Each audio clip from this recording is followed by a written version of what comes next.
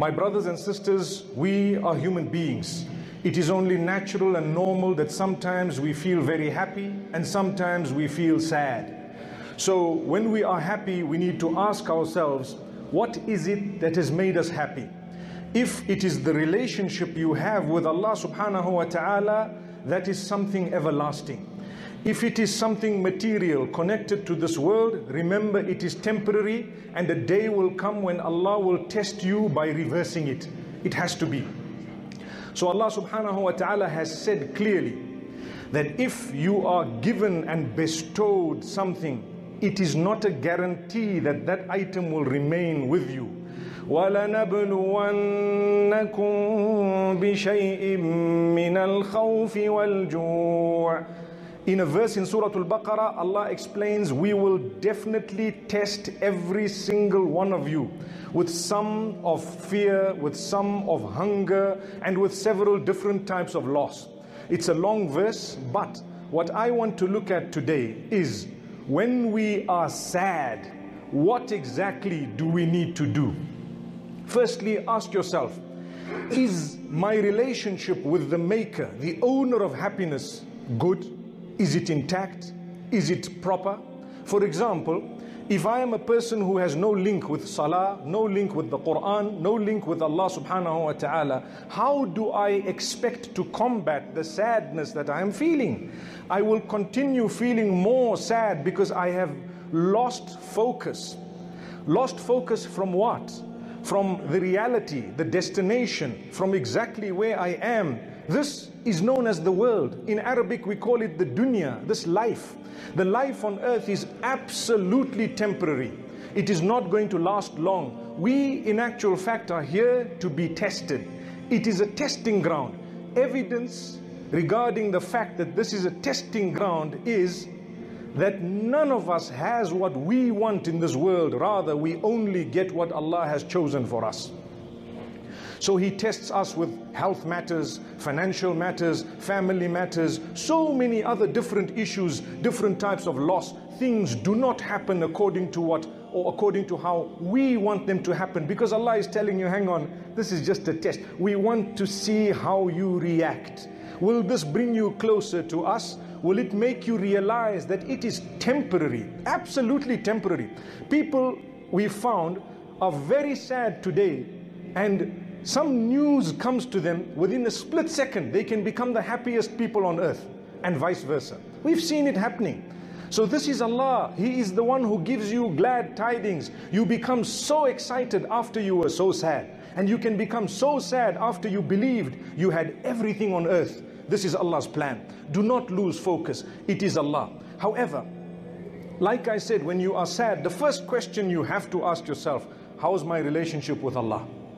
That relationship is connected to your salah, primarily your 5 daily prayers. Do you read them with enthusiasm? We are not even talking about regularity, because that is supposed to be the case anyway. But we're talking about enthusiasm. Do you look forward to the prayer? Do you realize what you are doing when you are reading or fulfilling the 5 daily prayers? Sit for a moment and think. It will snatch your sadness. It will withdraw. It will combat the sadness you are feeling. Just by thinking for a moment, what am I doing? Who am I putting my head on the ground for here? Who is it? The one who made me, the one who owns my happiness, the one who's in control, and ultimately the one I'm going to go back to. When my eyes close, like everybody else's eyes have already closed and are closing and will close, I'm going to go back to the supreme deity whom I've just put my head on the ground for. Allahu Akbar. It is powerful. If you sit and ponder over it, that alone will help you to remove the sadness in your life. Because even if everything is going against your liking, you are assured that it is going according to the plan of Allah. Nothing goes according to someone else's plan. It is Allah's plan. So it makes you happy to say, oh Allah, if this is your plan for me, then Ya Allah, just make it easy for me to go through. I'm not going to compete with you. We can never compete with Allah. But we call out to Him. He gives us the energy. He gives us various means to try and help ourselves. And He expects us to use what He has given us to help ourselves. And on top of that, we would be asking Allah to remove the sadness.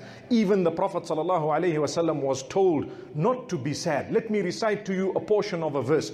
يا أيها الرسول لا يحزنك الذين يسارعون في الكفر. O messenger, do not let those who disbelieve sadden you. Allah is telling Rasulullah sallallahu alaihi wasallam, don't let their statements sadden you. People will say things against you. Do you really think in this world everybody is going to be in favor of you, uttering good words about you? If they could utter the worst words about the Prophet sallallahu alaihi wasallam, who are you and who is me? Who am I? Subhanallah. We are nobodies. They will probably utter even worse words about us. So Allah is saying, don't let it stress you, don't let it worry you. And you need to remember, get closer to Allah subhanahu wa ta'ala. Like Allah subhanahu wa ta'ala speaks about the sadness in the heart of Muhammad sallallahu alaihi wasallam regarding the disbelievers who not only did not accept Islam, but they had bad words. They spread rumor, they spread false statements regarding Islam. Allah says, قد نعلم إنه ليحزنك الذي يقولون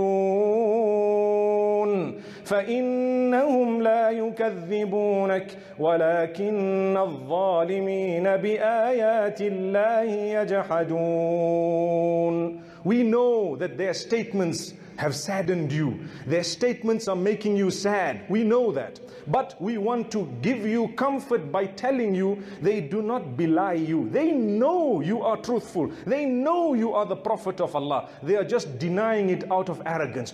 Don't let the arrogant make you sad. Don't. Don't let those who are transgressing against Allah, who love to spread rumor, who have bad habits, bad qualities, make you sad. No, don't. If your link with Allah is intact or is powerful or you are developing it every day, nothing should make you sad. You should be saying Subhanallah, that is the praise of Allah. Alhamdulillah, all praise is due to Allah. Allahu Akbar, Allah is the greatest. Those statements should be removing the sadness from your heart if only you uttered them correctly, because Allah says, الَّذِينَ آمَنُوا وَتَطْمَئِنُّ قُلُوبُهُمْ بِذِكْرِ اللَّهِ أَلَا بِذِكْرِ اللَّهِ تَطْمَئِنُّ الْقُلُوبُ. Various translations of that verse. One of them is when Allah says, indeed those who believe and they are granted comfort by the remembrance of Allah subhanahu wa ta'ala, for indeed the remembrance of Allah comforts the heart. You want comfort in your heart? You are sad? Remember Allah. How do you remember Allah? I'd like to go through this, spend a few moments, because it's important. Many of us, like I say, human beings, we feel sad, but a believer is given the remedy to that sadness. One of them is develop your salah, the quality of it. Take your time when you're making wudu. Take your time. Go to Allah subhanahu wa ta'ala by standing facing the Qibla. And when you say Allahu Akbar, you should know what you are saying. I'm saying Allah is the greatest. He who made me is the greatest. He who has chosen this problem to be in my life is actually the greatest. What more do you want? He is my Lord, and you are praising Him, declaring His praise, and you are concentrating in your prayer. You have taken your time. When you complete your prayer, Assalamu alaikum wa rahmatullah, Assalamu alaikum wa rahmatullah, you feel rejuvenated, you feel complete, you feel like you've just had communication with your Rabb, the one in charge, the one in control. What more do you want? Secondly, take your time when it comes to the Quran, that is the word of Allah subhanahu wa ta'ala. يا أيها الناس قد جاءكم موعظة من ربكم وشفاء لما في الصدور قد جاءتكم موعظة من ربكم وشفاء لما في الصدور. Allah addresses all mankind saying, O people, indeed a reminder or a warning has come to you from your Maker, and a cure for the diseases of the heart. One of them is sadness. It's a disease. It is what lies in the chest. Sadr actually means the chest. Some would refer to the heart because it is inside the chest. But anything in your chest, when sadness is felt, where is it felt? People put their hands on the chest, you know, I'm sad. It's not like it's in the chest, but it's the feeling, it's man, it's the nature of man. You say, I'm so sad. May Allah subhanahu wa ta'ala help us overcome sadness. So you want to overcome it? Remember, the Quran is the remedy. How many of us take our time? Listen carefully. Wallahi, this is a remedy. Take our time to happily, gladly open the Quran, that is the word of Allah, every morning before we leave the home, and read even 5 minutes of your time so happily. And we read the Arabic, we try to perfect it, we try to improve as the days pass, we read melodiously. Did you know that there are two ways of reading the Quran? One is just to read it as though you're reading a book, and the other is to read it to try and put into it some melody for the sake of Allah. It is a melodious recitation, it is tartil, it is to be intoned in a certain way. So try it, don't be shy.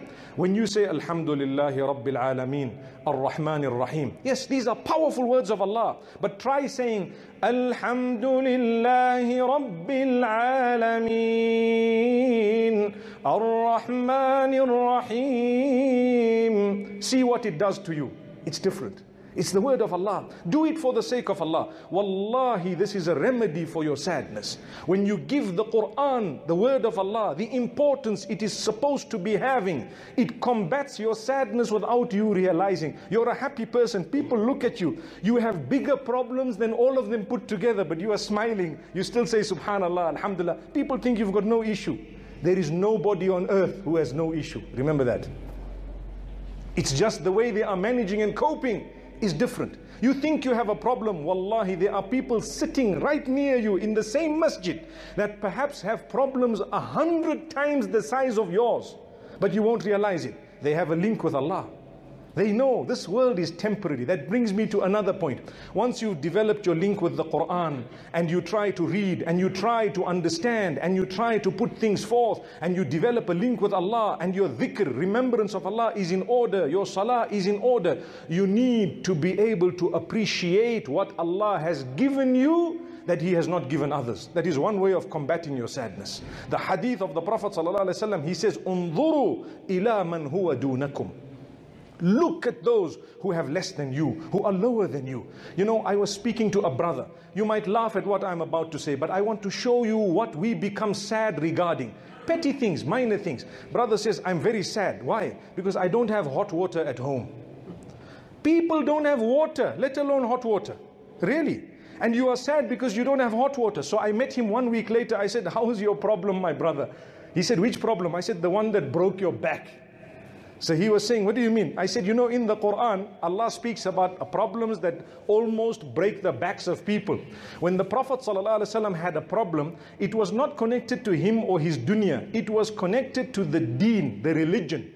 That's why I said you ask yourself a question. Is this matter related to the deen or the dunya? The matter I am sad about, if it's connected to the deen, then yes, it is a matter I should be sad about. I combat it in a similar way. But if it is connected to the dunya or this life, then I need to know, number one, life is temporary. Days do not last. It will not be the same. After nightfall comes day, and after day comes night. Remember that. That's the plan of Allah. So the brother tells me, what was it? I said, you complained. You said you are very sad because you didn't have water. Sorry, you didn't have hot water. He said, no, I have hot water, but I'm still sad. Why? Because the water is trickling from the shower. It's hot, but it's very little that comes out. It's not much. And I'm thinking, subhanallah, my brother, people don't have water. People have water that is not hot. Now you have water and you have hot water, but you are still sad. It shows you are connected to something material that is very temporary. Remember this. A lot of us are sad because of something temporary. You lost wealth. Everybody's lost wealth. Nobody seated here has not suffered a loss. Everybody has. They've dealt with it differently. They've suffered at different levels. Allah tests you according to your level. In one narration, the hadith says, Allah tests you according to how much He loves you. When He loves you more, He tests you more. That's a hadith. It's because when you have a problem and an issue, it is human nature that when you have a problem, you start looking for solutions. And a believer will look for solutions by getting close to Allah. So when Allah wants you to become very close to Him, He gives you a bigger problem, because He knows if you didn't have this one major issue in your life, perhaps you wouldn't even be bothered about reading salah. You wouldn't even be bothered about calling out to Allah subhanahu wa ta'ala. So Allah says, you know what? Think about those who have less, so you can appreciate what you do have. So I said, my brother, take a bucket, fill the bucket with the water. When you are ready, you take a little pan, and then you can bath out of the pan. He says, I didn't think of that, but it's so inconvenient. Look, when you want to be sad, then you look for sadness even when there's happiness glaring you in your face. You need to know this. So don't be sad. My brother, there is a solution. You have water, alhamdulillah, learn to bath with cold water. It is more healthy. Go and read about the health aspects of bathing with cold water. I'm not saying we should force ourselves, but it will help you the day there is no hot water. And then you don't need to keep showering every day with full force shower. All you need is, you need to be able to have a little bit of water that you can do your ghusl and your bath. Fill it in a bucket. Learn the bucket challenge. When people spoke about it, they were wasting water. With us, we've been doing that bucket challenge ever since we were born. May Allah subhanahu wa ta'ala help us. May Allah subhanahu wa ta'ala grant us a deep understanding. You save water and there is barakah. Perhaps Allah wants to show you. People complain, you know what, we only have electricity for 3 hours a day. There are nations that have not seen electricity for months on end. What about that? Thank Allah you have it for 3 hours. You have an inverter, you have a generator. Stop complaining. These tests are far easier than those who are being bombed and aerial bombing on a daily basis. Do you agree? Why then do we say, I'm sad? So the whole world will be sad. Who is going to thank Allah? You cannot say, I am sad because Allah has taken away something material from me. You have to say, Alhamdulillahi ala kulli hal.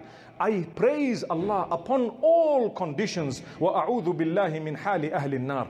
I seek Allah's protection from one condition, and that is the condition of those who shall be cast into hellfire. Besides that, Alhamdulillah. Something happens, Alhamdulillah. All conditions.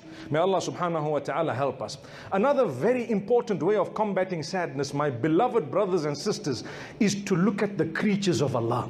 Look at the trees, look at the animals, look at the greenery, look at when you're breathing the air, consider what you are breathing. Take a look at the sunset, the sunrise. Allah says, إِنَّ فِي خَلْقِ السَّمَاوَاتِ وَالْأَرْضِ وَاخْتِلَافِ اللَّيْلِ وَالنَّهَارِ لَآيَاتٍ لِأُولِي الْأَلْبَابِ. Indeed, in the creation of the heavens and the earth, and in the rotation of the night and the day, are signs for those with intellect. Remember this. There are signs. These signs, yes, they show you the oneness of Allah, the closeness that you have to Allah subhanahu wa ta'ala, the greatness of Allah, but they also alleviate your suffering. There are many signs. This is why when a person is stressed, sometimes those counselors will tell you, go out to Inyanga perhaps, go out somewhere to Chimanimani, in the Eastern Highlands, go and take a look at the greenery, sit and watch. You see the water, you see the horses, you see a beautiful scene. What does it do to you? It de-stresses you. For a disbeliever, it's just the scenery, it's a creation of Allah. For us, it is the greatness of Allah subhanahu wa ta'ala. What has Allah not given me? I can travel. People complain about potholes. There are nations that don't have roads. Forget about potholes. You become sad because you've suffered a little accident. People have not only lost limbs, they've lost loved ones. May Allah help us. Don't be sad. Really, these days are not permanent. They are temporary. The only time you should be sad is when you have drifted away from Allah subhanahu wa ta'ala. And that is something that saddens a lot of people. People become depressed. They become sad because your life is full of partying, full of gambling, full of adultery, full of drinking, full of drugs.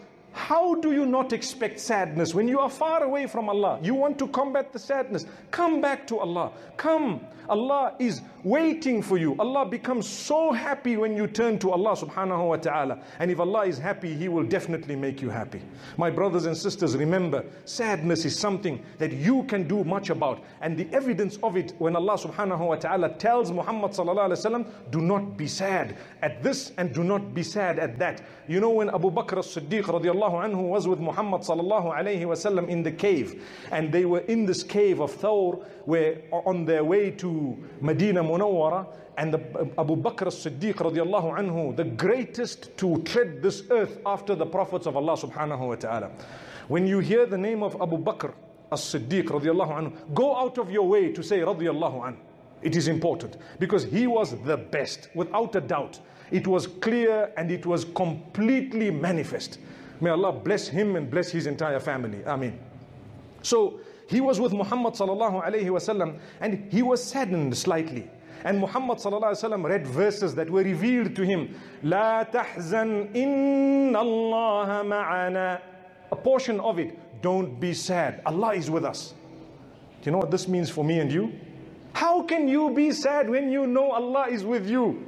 How can you be sad when you know Allah is with you? No matter what they're going to try, it's only by the permission of Allah that they will be able to achieve if Allah wants them to.